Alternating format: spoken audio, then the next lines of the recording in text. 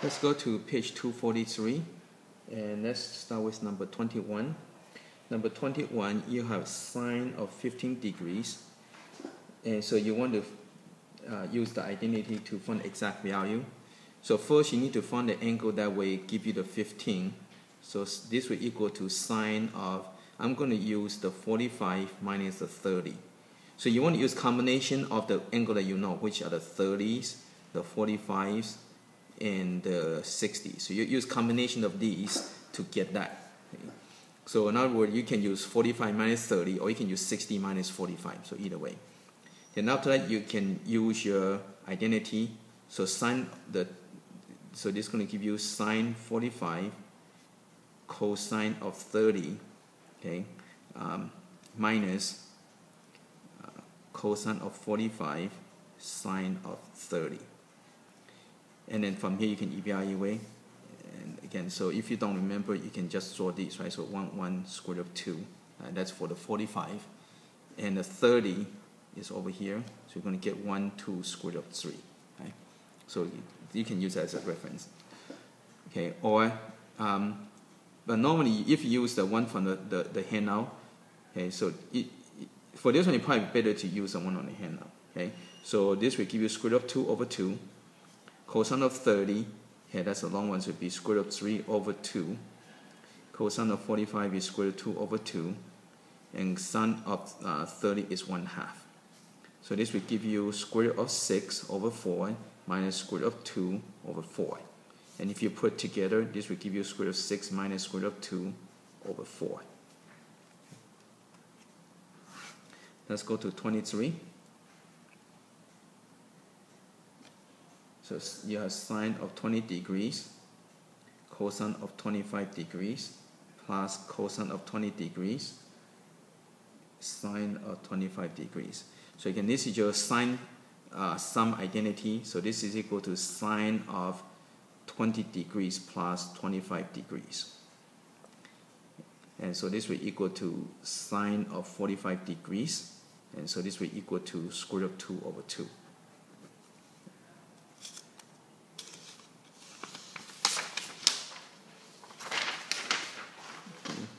Let's go to 25.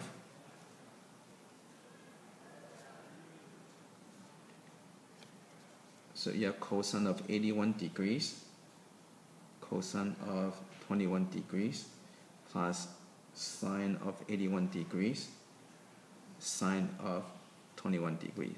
So when you have cosine, sine, that's a cosine function. Okay, and the cosine function have an opposite sign, right? So this is addition, so you're going to have subtraction. So it's equal to 81 degrees minus 21 degrees. Okay, and this will equal to cosine of 60 degrees, and cosine of 60 degrees up here, so it will be 1, 2 square root of 3. So this will equal to 1/2. Okay. So make sure you know your identity, make sure you be familiar with them. So 27, you have tangent of 17 degrees plus tangent of 28 degrees over 1 minus tangent of 17 degrees tangent of 28 degrees. So this is your tangent sum identity. So this is going to be equal to tangent of 17 degrees plus 28 degrees. So this is equal to tangent of 45 degrees. And so this will equal to 1. Again, tangent is right over here, right? So you're going to get 1 square root of 2. So you got 1 over 1, give you 1. Okay, let's go to 29.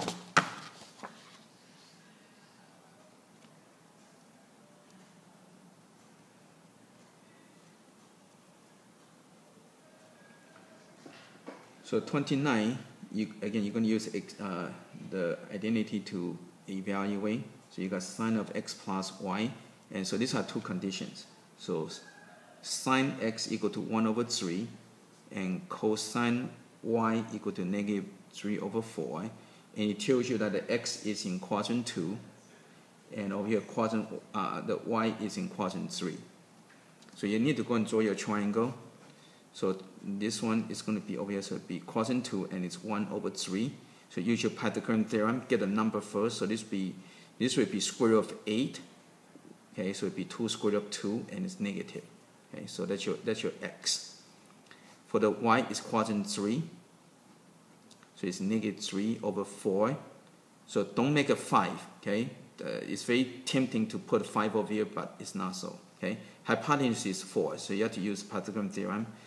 So this will give you square root of 16 minus 9 will give you 7, and it'll be negative.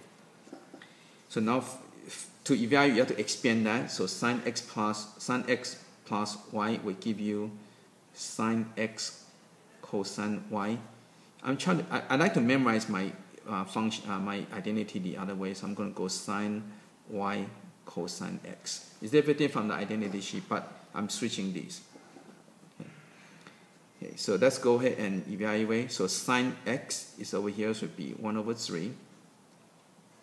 And then cosine y is this one here, so it would be negative 3 over 4. And again, when you do this, right, you will always have a common denominator, always. Okay, so make sure you have common denominator. So this is plus. And sine y is negative square root of 7 over 4. And cosine x is negative 2 square root of 2 over 3. Again, they should always have a common denominator. And try not to cancel out, because that will mess up your common denominator. So this will give you negative 3, and this will negative plus will give you plus 2 square root of 14 over 12. Okay, and that's it. So same thing, number 31. Looking for cosine of x minus y, and you have the tangent x equal to negative 1 over 4, tangent y equal to negative 1 over 5, and it tells you x is in quadrant 2 and y is in quadrant 4. Okay, so you can, from here you draw your triangle, so quadrant 2. So this is negative 1 over 4. Now you have to be careful with the tangent. The negative can go with the top or the bottom, so you don't know that yet. So what you do is just going to worry about the number. So sine cosine will be 1, 4. So now you can see that negative have to go with the 4. Okay, and that's your x. And your hypotenuse would be square root of 17. Okay, this one is quadrant 4. And again, you be careful with the negative. Deal with the negative later on. So it's got 1 over 5. So sine is 1, cosine is 5, and the negative would go with the vertical. And use Pythagorean theorem, this would be square root of 26. Yeah. Okay, so again, they're going to expand. So cosine x minus y will give you cosine x cosine y plus sine x sine y. Okay. For cosine function, this is the way opposite. Okay, so cosine x, cosine would be negative 4 over square root of 17. Cosine y would be 5, this is y, over square root of 26, plus sine x would be 1 over square root of 17, sine y would be negative 1 over square root of 26. So this will equal to, this will give you negative 20, this will give you minus 1 over square root of, you can use your calculator to multiply out. So 17 times 26 equal 442. And then you simplify, so you're going to get negative 21 over square root of 442. And you want to check, see if you, maybe this is the square root of that, so check, see if that is divisible by, okay, so divide by 21, you get, no, okay, so that's it.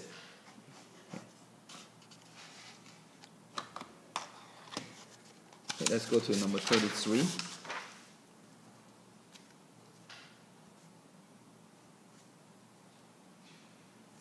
Number 33, looking for the tangent of x plus y.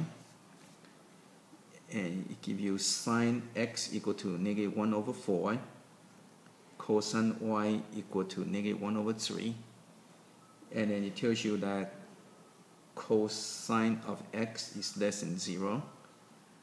And sine y is less than 0. Okay. So you need to locate your triangle. So sine is negative, so you got these two possibilities, right? And cosine is negative, so it's over here, so this is out. Okay, so you can use information to use a positive or negative to figure out your triangle.